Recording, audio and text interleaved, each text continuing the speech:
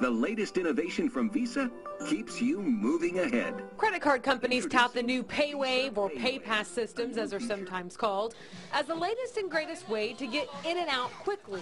You can charge something to your credit card without ever actually swiping your card.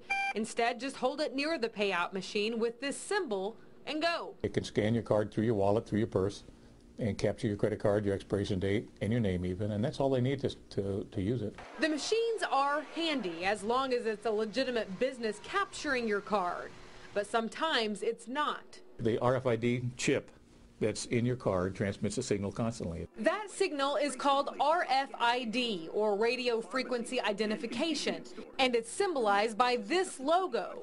If your credit card has it, a thief can intercept your information basically with a computer. It would be pretty much impossible to figure out how where that card was stolen from. All the thief has to do is hold it near your card and your information is compromised and almost impossible to track.